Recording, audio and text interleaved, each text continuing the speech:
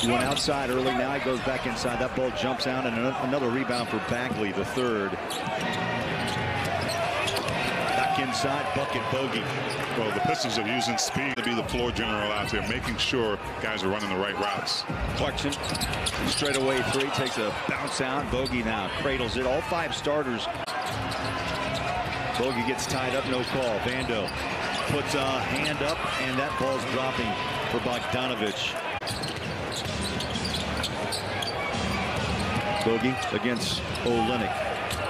Those two players involved in the off-season trade, and Bogey. His ball movement, giving it up to get it back, delivering, facilitating.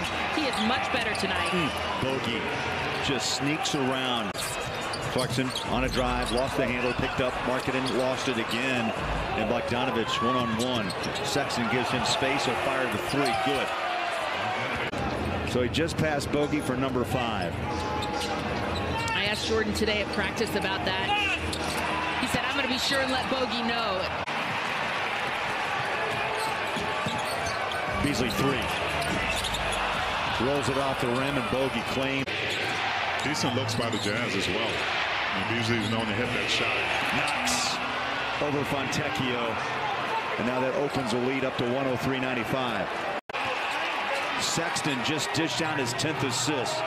So Holly double-double for Collin. 12 turnovers by Utah.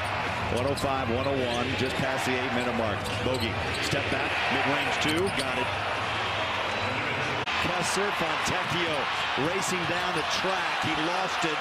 Utah gives it away. Bogey passes. Now they go Knox, easy 3. Got it.